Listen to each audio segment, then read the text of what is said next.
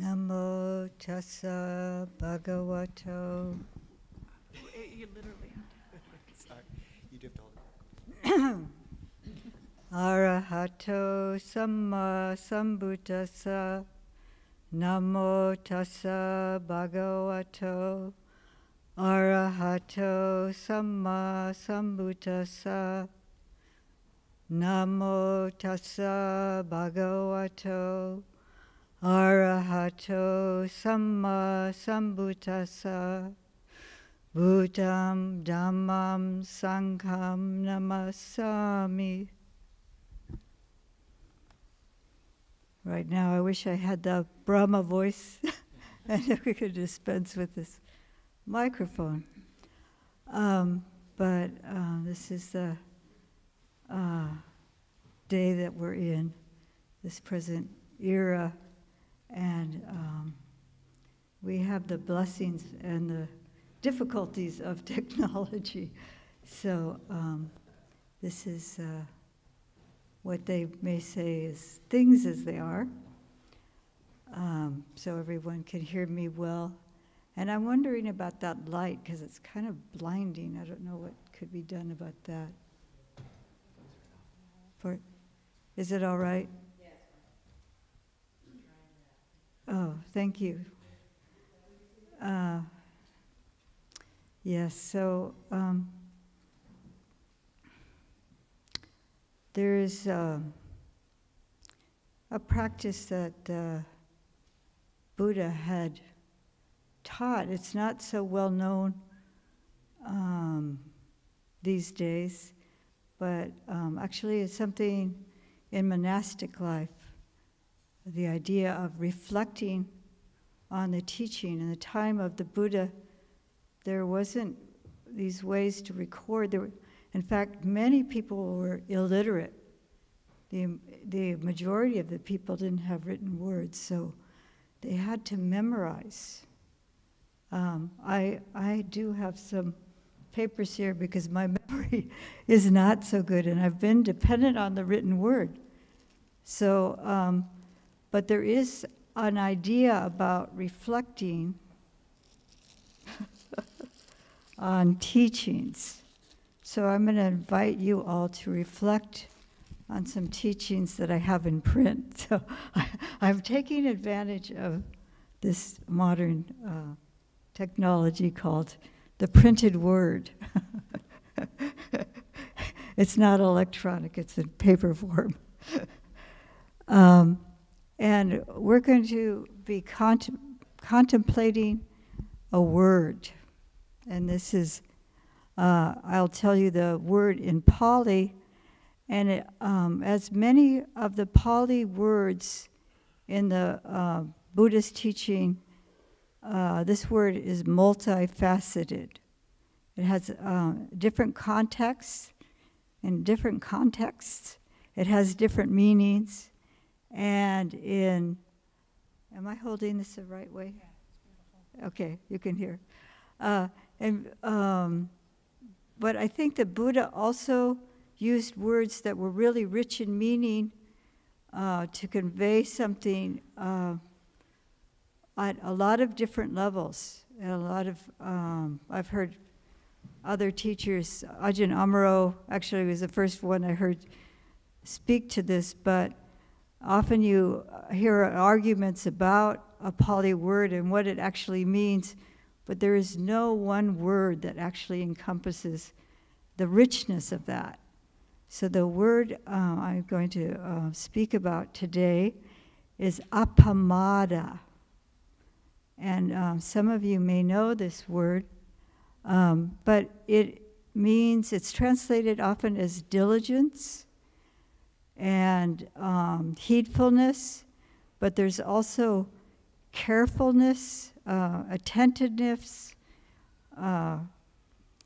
caring thoroughly for something, caring. What I really appreciate is the idea, it's not just kind of diligence might sound almost militaristic or something, really kind of like, you know, just really powering into something and staying with it. There is a steadfastness to it, but there's also this care. And I looked at the English words too. I have, let's see, it's gotten out of order. Here's the first page. I have the translation also of the English words, or at least one of the English words that's associated with appamada. And, well, here, both heedful. Heedful is aware, attentive to something or someone, giving close and thorough attention. So this is the English word, heedfulness. And diligent, constant in effort to accomplish something, attentive and persistent in doing anything. And then there's the Middle English, is coming from the Old French and from Latin. And Latin, actually, Pali is the language migrated and transformed as people migrate. And there is Latin. In Latin, there's Pali origins.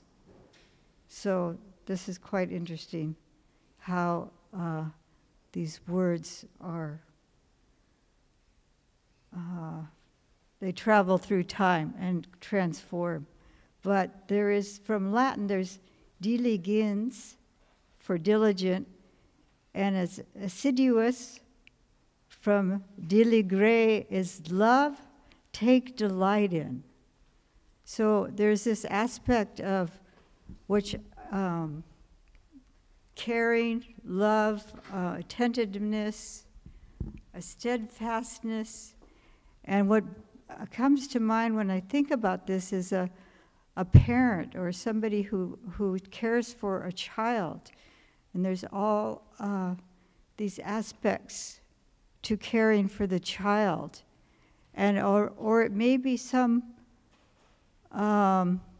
life's work that's really important, like an art or a science or something, this dedication to that. So this is what we bring to our practice, is this appamada, this caring, attentiveness, this the diligence which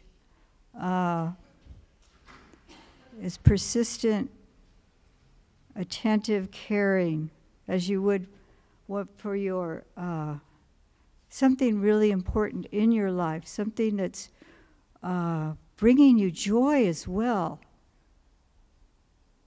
So this is all what we give to our practice, and through the day in our daily life, not just on the cushion. Attentiveness to what we're doing to support ourselves, but also to other people in our lives. We're bringing this diligence of care, and it starts with the mind. All actions, according to the Buddha, come from the mind. According to reality, actually, things as they are, but he states it in one of the Dhammapada verses, that it's led by the mind, all our actions. So if we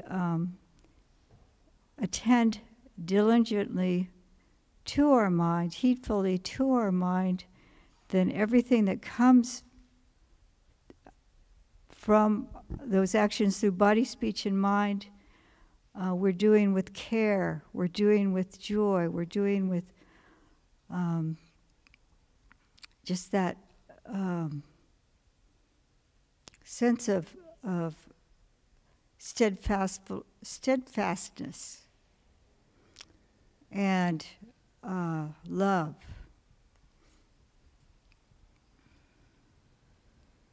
So I have here a verse from the Dhammapada, and I would like to, first I'll say the Pali, and then I will read one of the translations, And I'd like you to spend a little time just contemplating the verse. I'll read it more than once, and we can contemplate what comes up. Just think from this explanation of the actual one of the words in the verses, and then how the Lord Buddha expressed it in verse. So this is the second book in the Dhammapada. There's a whole section of verses. They're called books or chapters. So it's the Appamada Waga. And so that's the second Waga.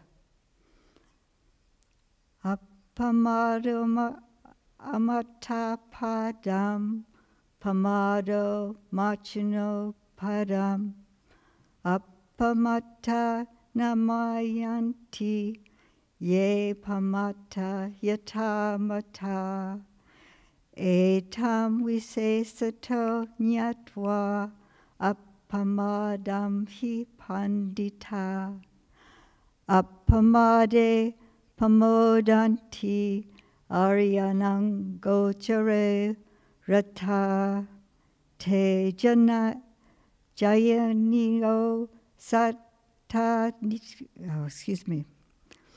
te janiyo sattatika nicham dahal parakama, pusanti dira nibbānam, yoga kemam anuttaram. So this is translated as, heedfulness is the way to the deathless. The heedlessness is the way to death. The heedful do not die. The heedless are as if dead. So we can think about that for a moment.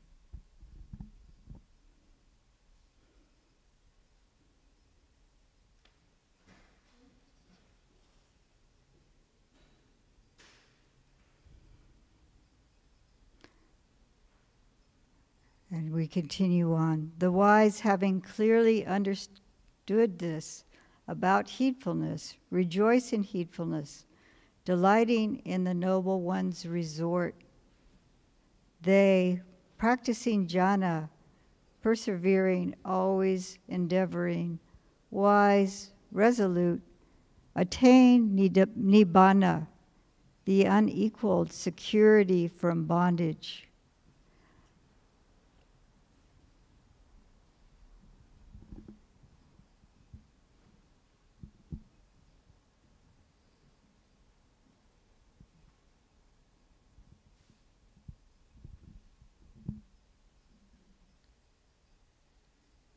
So this is Ayya and Ayya went through the entire Dhammapada and translated verses. They did their own translation as a means of really going deeply into the word of the Buddha. So we could spend a lot of time on these verses. But I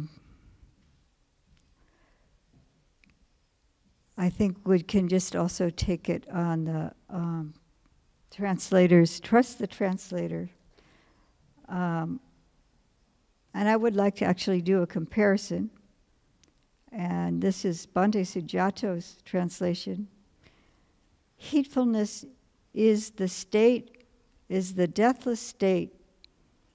Heedlessness is the state of death.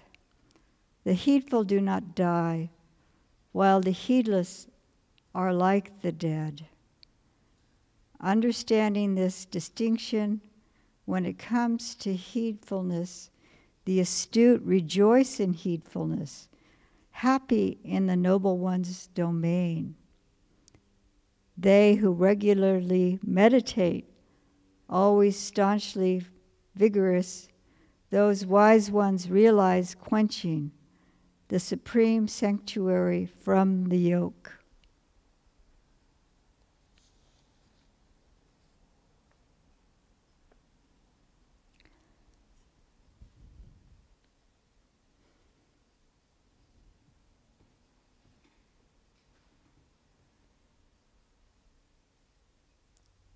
So the Lord Buddha put a lot of importance on this quality, appamada. And some people might be thinking, this sounds a lot like sati or mindfulness. A lot of these qualities are seem to be, to me, that's what occurred to me. It's like, oh, this is very akin to sati. It's just this, these words overlap a lot, the meaning, but the intention of our mind and the qualities that we wish to cultivate.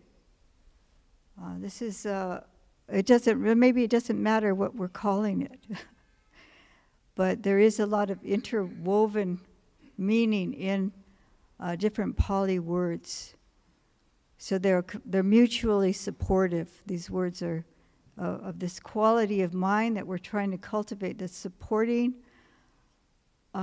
stillness of mind and wisdom, the arising of wisdom, and our ability to take care throughout our entire day, caring for our mind, caring for our actions, caring for each other. So there's just a lot of different levels to this. And you notice there's a comparison to, it says both translations use the word heedful and heedless, or diligent or negligent is another way of, it could be translated. But I have the word pamado, this is the opposite, and that's translated as heedlessness, carelessness, negligence, indolent. And then, so this is kind of a lazy or default state that we may go into, and we go into our bad habit patterns. So bringing diligent awareness to these habit patterns and redirecting, retraining ourselves. If we notice any of this pamada, this negligence, if we notice we're slipping into unwholesome activities of body, speech, or mind. So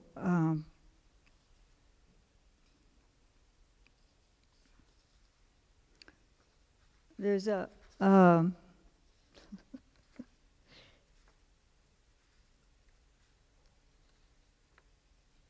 let's see here. There's a Appamada Sutta, and this talks about this.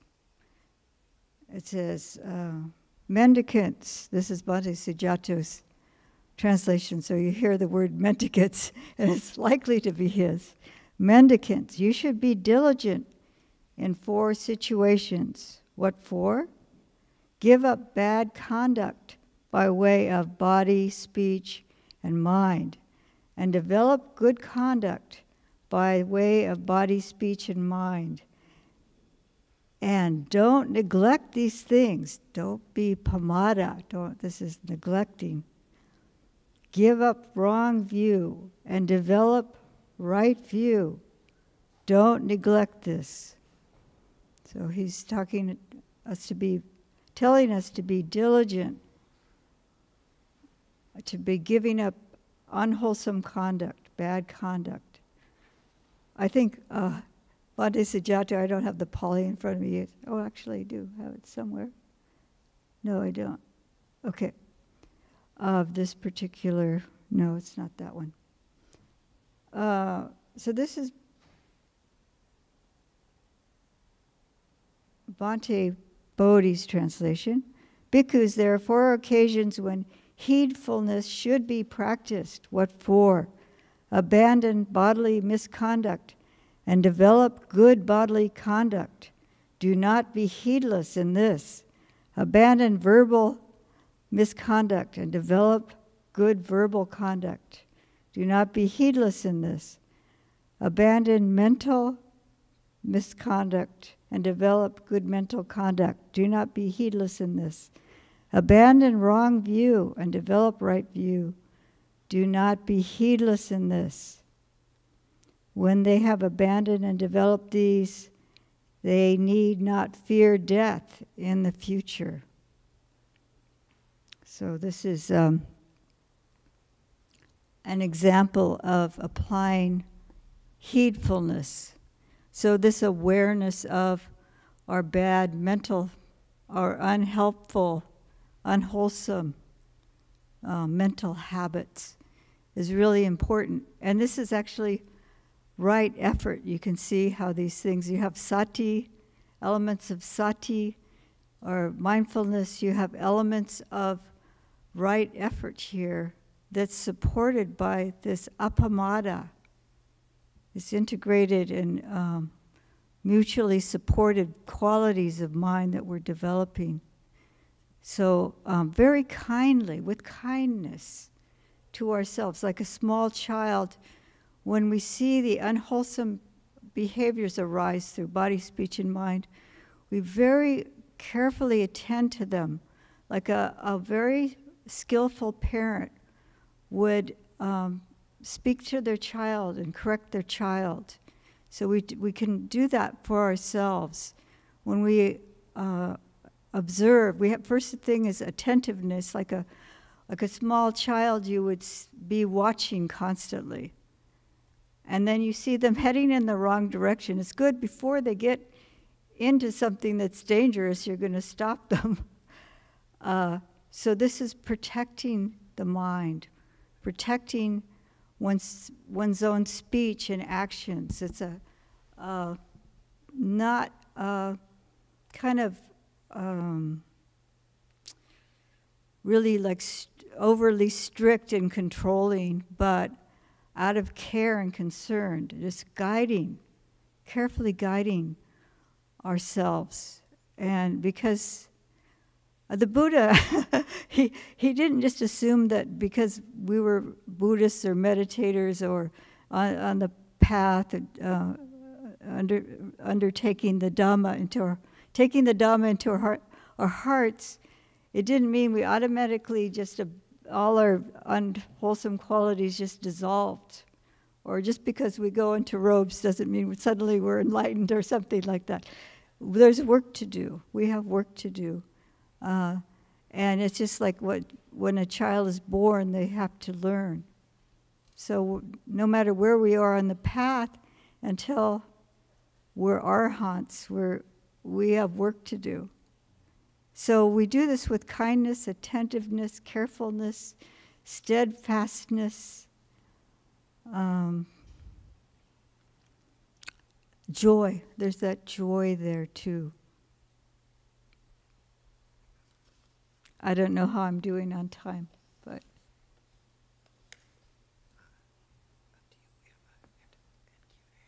What? We have to end Q&A at about 15 till, so however long you want to leave for Q&A. Okay.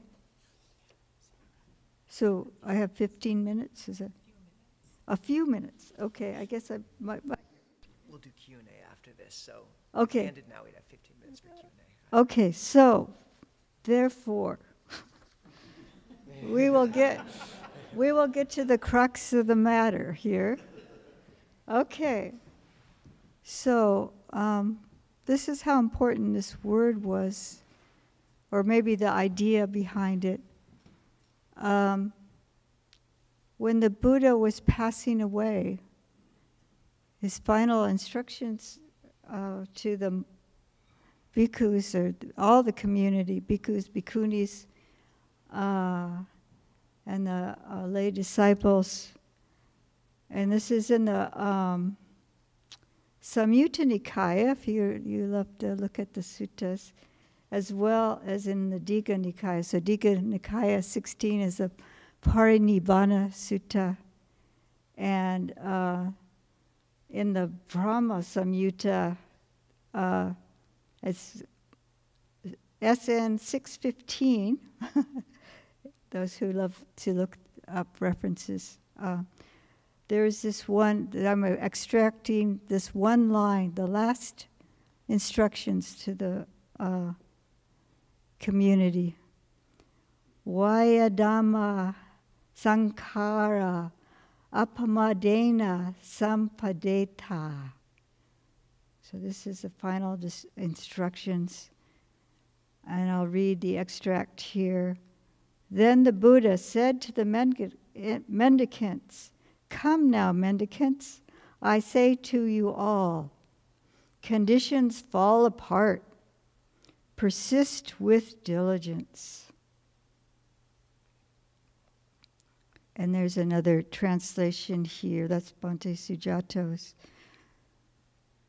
Now I address you, bhikkhus. Formations are bound to vanish. Strive to attain the goal with diligence. This was the last utterance of the Tathagata. Oh, that's Bhante Bodhi's translation. Disciples, this I declare to you, all conditioned things are subject to disintegration. Strive on untiringly for your liberation. This is Sister Vajira and Francis Story's translation. So, all of you, I wish you to strive on with diligence. Apply yourselves to the Dhamma well.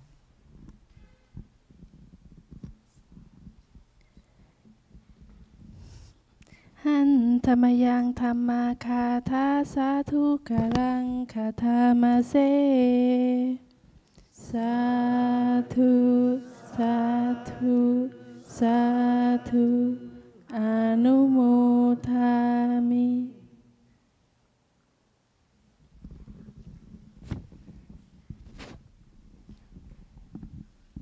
Thank you so much, Ayya. It's a pleasure to hear those words in Pali and English. And we have time for Q&A with the Ayyas right now, so about 15 minutes. If you're on Zoom, raise your electronic hand. Otherwise, if you're in the audience, raise your normal hand, and you can take advantage of this chance to ask either Venerable. And I think we have 3 mics running around, so maybe one of them could come over here, actually.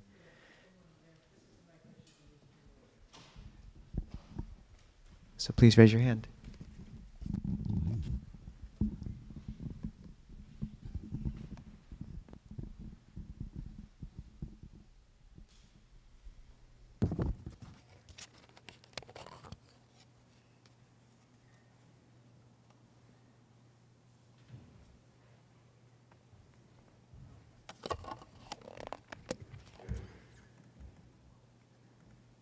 Thank you so much. My question relates to the fact that through studying Dharma, kind of the goal is to have a good life, develop good stability, etc. And I find it's really, if I just trust myself and go with instincts, I tend to, go off into imagination and kind of wanting to have fun and real simple stuff that everybody does. But it's a little bit perplexing to me why that is so consistently appealing without heedfulness. That if I really pay attention to the results, I can see there's some downsides that I don't want. But my question is around, why is it so persistent over years that you're still not taking in the lesson? You're still wanting to go towards imaginary, wanting and hoping things will, each day I find something to really want. May not be heedful. Why so persistent? Oh, thank you for your question. That's a good question. I think that some of our habit patterns are through lifetimes or because of just survival.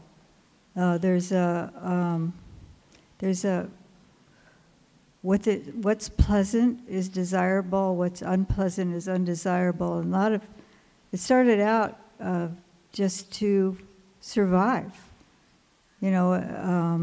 Now we have a lot of artificial protections and comforts and things like that, and very easy to obtain things that are pleasurable.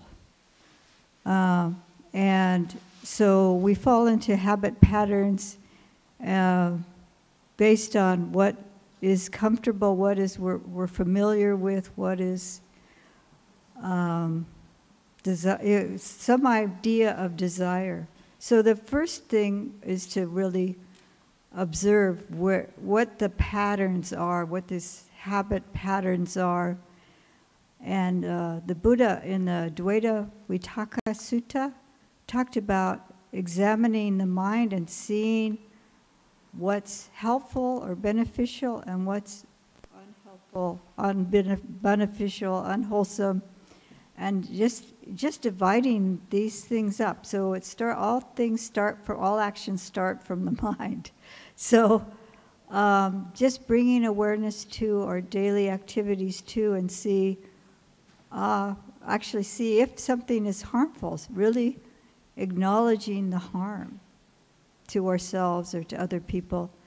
And then, like I was saying, not to get really strict or hard, and you don't want to add unwholesome to unwholesome or unskillful to unskillful by getting hard on yourself because, I keep falling into this old habit pattern. But we can observe it for a while and then make a resolve and say, I wish to change that habit, whatever it is. And then good to substitute, not just stop. Okay, this is unwholesome. I used to work in alcohol and drug treatment. So instead of, I'm not saying this is you, but the alcoholic, instead of picking up a bottle, they would pick up a phone and they would talk to a friend and they'd say, I have this urge to do this. So it may be helpful to have a friend even to talk to about some of the things that you'd like to change. And there's something really formalized like the sila, when you take 5 precepts, you do that as a group. You make this really strong affirmation of keeping things well. So it may be either to yourself and to a friend or just privately, I wish to change this habit. And just make it really intentional because you've seen the harm, and then I wish to substitute it by doing something differently. So I don't know what you're talking about specifically, but let's say I'm using useless speech a lot. I'm engaging in useless speech, and I see that in myself, and I see how distracted I get and how scattered I am. So I make a resolve. I'm going to abandon useless speech. And then in substituting that, I will be mindful before I speak. And this is really hard. It's difficult. Changing this kind of thing is difficult. So it may be after the fact, or I see myself starting to say something, or I've said a few words, and then I think, that's actually not very important to speak about. And I may say to my friend, never mind, or if my friend here in robes, we may have a little, I would say, okay, I made this resolve to abandon useless speech. And that, I'm trying to abandon useless speech. So, excuse me. So then I might say, that wasn't quite useful, was it? And I might just stop there. Hopefully, for her sake. Anyway, so I think you might get the idea. You may have someone who can help you with it, or internally say, I see, let's say I'm drinking too much coffee, and I see myself heading to a place to prepare coffee, and I might say, I told myself not to do this, didn't I? Or I might actually be preparing the coffee, and do I really? You can stop anywhere along the line. Or how about when I had the cheese and chocolate, the phrase I've now come up with, This is not ideal. Yeah. This is not. So we were saying, okay, we have this agreement not to eat and do multitask while eating. So they realized that they had started to do two things at once. So they said, this is not ideal. So you might have a little word like that to say, okay, I see myself going into the unwholesome habit. My new habit is to acknowledge that I've got into that, and then I'm starting to train myself, as you would. I don't know how many people here are parents or grandparents, but to the child or the grandchild or the niece or whoever, how many times do you have to tell them, shut the door quietly, don't slam the door? And then I saw somebody taking a child and having them close the door repeatedly, quietly, to practice closing.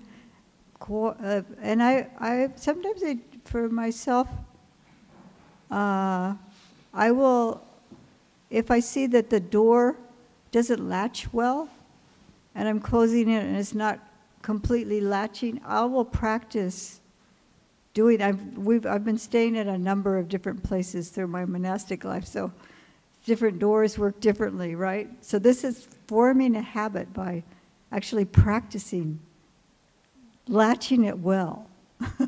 So this is just my kind of a metaphor maybe for other unwholesome habits, but just acknowledging to ourselves and then repeatedly trying to replace it with a wholesome habit. And making a resolve. Yes, a resolve is important. So.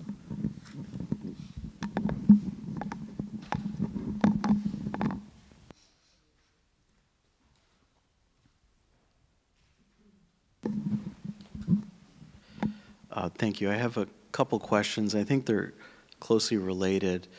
One is, recently there's been a lot of people around me that seem like they're on the verge of giving up their goodness because they don't see the results in their life. They say, my effort doesn't add up to what's happening. So just curious how you talk to people about how to not attach to results. And the second one is about karma. It's very hard for me to explain karma to folks who are not. I can't. It's very hard to explain karma for folks who are not Buddhist. I'll say, well, maybe the karma doesn't come out in this life, maybe it comes out in the next. But almost inevitably, I get the response saying, well, look, this person seemingly is not so good and they have a favorable rebirth in this life. Or this person seemingly is great, but they had a really horrible rebirth in this life. And then it's hard for me to respond to that or explain that. So, yeah, that's important to think about. If one is doing something very beneficial, that you may not see the results right away. That's just how things are, and it is important to bring in the idea of karma, that the results may not be seen right away. And if we think of the multiple rebirths that any being may have, yeah, there may be this karma fruition in this lifetime, but there's so many other conditions, not just the karma. There's just like environmental, the weather, the many different. This how society is, and there's physical aspects and also just the throughout time, karma. So trying to explain to somebody, it depends on your relationship, the importance it is for them to understand that. I mean, for yourself, if you understand it well, that's really wonderful. And not to expect anything is probably the best attitude. To abandon goodness, what joy do we have really in when we're doing unwholesome activities? If we can really recognize the harm for ourselves and others. And that's a really good guideline. If my actions are harming myself or harming others or harming both, we're not bringing more happiness to the world. This is increasing the suffering in the world. And maybe I'm doing something for others, or maybe I'm purifying my mind and it's difficult. I want to give up. It's so hard to change our habits. I might feel discouraged. But somehow finding joy in just that goodness. What good things can we do in the world for ourselves and for others that bring up joy? What's wholesome that, I mean, we just had the meal offering today, and those who prepared it, I think some may have had this joy in their heart for this opportunity to share, to give, and just that giving of ourselves, doing something to help, not just the monastics, but others.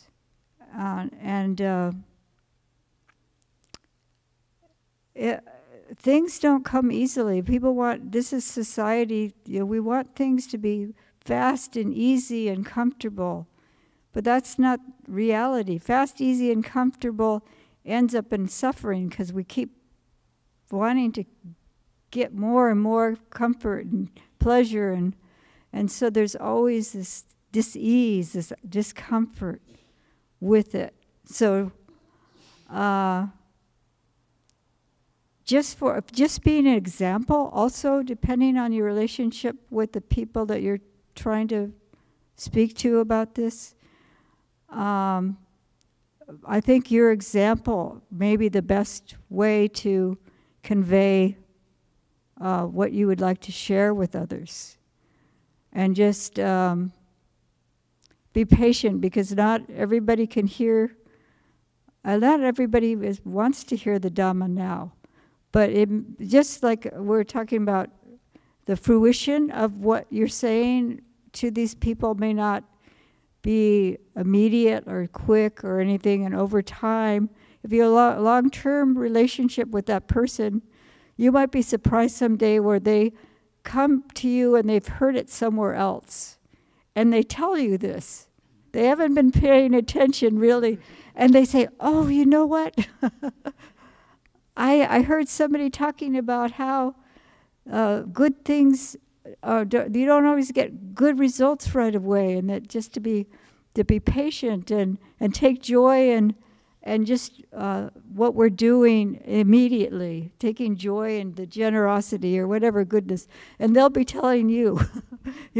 I've had that happen where I've been saying the same thing to somebody, and then I notice, oh, they think they've heard it somewhere else, but they actually heard it from me first. And then that's all right. That's perfectly fine. And it may be other lifetimes as well. Maybe in this lifetime, they're not ready to hear it. Or maybe 10 years from now, they're ready to hear it. So just be the good example in their life. So that's what I'd like to offer.